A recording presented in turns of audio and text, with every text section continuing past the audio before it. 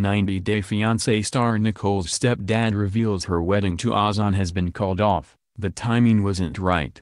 Say it ain't so. 90 Day Fiancé, Happily Ever After stars Nicole Nafziger and Azan have called off their wedding, according to Nicole's stepdad Joe Foraker. They called it off, he told Radar Online. They said the timing wasn't right. Veil, that was fun. As fans recall, Nicole literally moved to Morocco to marry Azan so he could live in the US. Obviously, those plans have changed, but Joe and his wife Rob-Lee seem pretty thrilled with their daughter's decision. In fact, they said their prayers were answered. Sorry, Azan. So is the wedding over for good? Well, not exactly. Is she going back to get married? I don't know, Joe said. She still talks to him. I think she still intends to go back. The wedding dress is still there. But there's actually a reason why the timing might not have been right for the couple. Apparently, Nicole's visa ran out in May so she had to return home to Florida. She had to come back here, Joe continued. She was there for almost 6 months. She is now living with her sister in a mobile home. Her daughter May is with her. Nicole is no stranger to getting criticism for her life choices, but according to her latest Instagram posts, she DGAF what her haters think. My life, my choices, my mistakes, my lessons. Not your business,